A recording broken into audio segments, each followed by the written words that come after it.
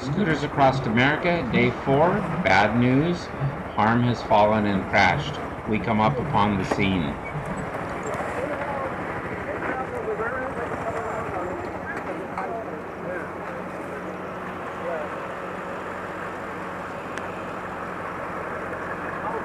I was stopped, and somehow the rear end got loose on him, and it high-sided and pitched him over, and he hit his head pretty hard. I would not give so he's not torn up, but he can't be driving anymore today, and he needs to get checked out, but he doesn't want to go to the hospital. He's a little altered. My biggest problem is right now is he asked me a question, who's the President of the United States? So you should go, why can't I think of it? So, A CAT scan ain't going to tell me. well, listen, you're not the ear doctor, you're concussed, you should go be seen by the physician. Yeah. Right? You can't be your own doctor here. Do what the medic says, and we'll take care of the rest of this. That's prudent. Harm, that's prudent. You don't want to get in harm's way. What really bugs me is I don't know exactly what happened. Well, that's because your bell's been rung, you know. But you're normally not the patient, so it's a little different when you're on that side of the equation. So let's not keep these guys. They got other things they got to do. Let them take you to the hospital, and we got to figure. We need to see the address of the hospital. So. Yeah, we're in Gary. The hospital is at 6th and Grant, so you're about a few blocks away. Yeah, that's significant.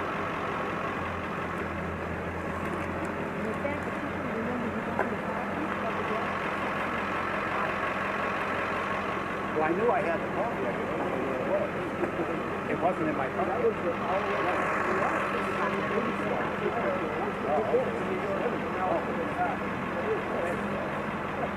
So Harm, take your ID and your helmet and go with these medics. Okay, you got somebody. Bill's gonna come.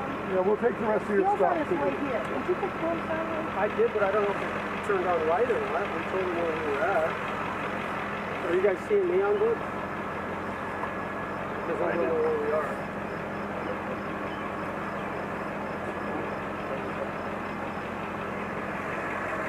Now we got 200. That's true. Gary's Grab your stuff, Harm. Grab your ID and your stuff. We'll bring the bike. We'll bring your helmet. We can take your helmet with you, whatever. And help us so you can show the doctor and the employer.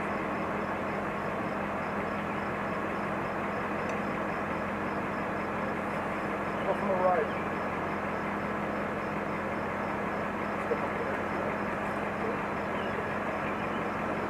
We'll bring it. We'll bring it. All right. It's just the bottom.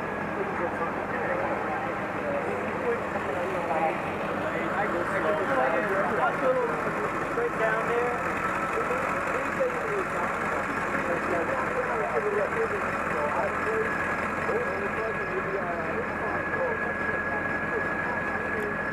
That's best for him, especially at his age. If he has a minor subdural bleed, he'll act like this, and all of a sudden he'll become unconscious, and he'll die. And we have any way to, and that would have been a bad decision, wrong decision on our part. Like if it was your son, or if they were a little concussed, I'd be like, they're more resilient. The meninges in his brain are not. He's older, so he's more fragile. So it's just prudent. It's prudent. Okay. Yep. You've been around the block. I definitely. I get that. Like himself goes, why don't I know the name of the president?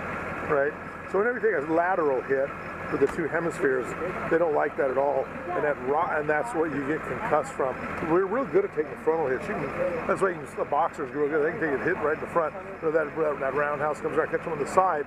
The way where brain, the two hemispheres, it shakes them up, and that twisting motion from getting hit on the side, like that snapping, can break little small vessels. There's those 3 layers around the brain, the meninges are called, so you get a subdural bleed or a subarachnoid bleed. That's what we're concerned about, is a bleed. I got you. Not what he is exhibiting says he took insult. What our concern is, it's like, okay, we can live with that, there's nothing we can do about that. Our concern is there a bleed?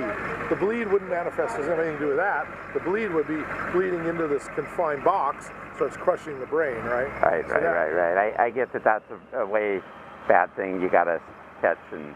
Right. Right. Okay. No. Oh no, he was in the street.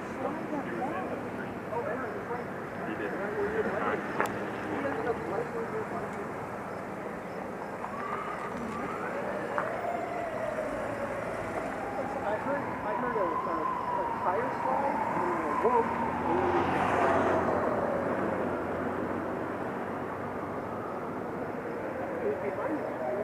Maybe did he grab a bunch of front brake? he must have just grabbed a handful of front brake and it somehow went out. But I don't know how you end up in front of it, right? I mean, other than going that way. Were you already stopped? Yeah, I was stopped. Yeah, I was across the He street. came right next to me, just right past me. Yeah. Were you guys motoring through here pretty quick? 25, 30. I saw the stop sign and stuff and pulled up on it. Bob was stopped on the left.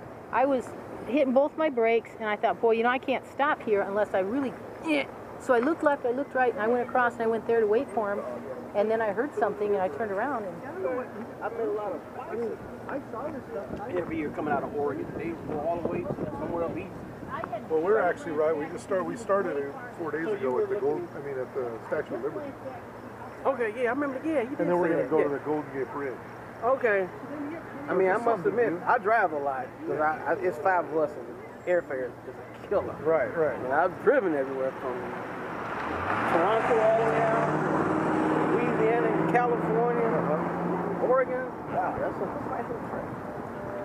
So it'll be about 16 days. Okay. So right here, we're in Gary. Yep.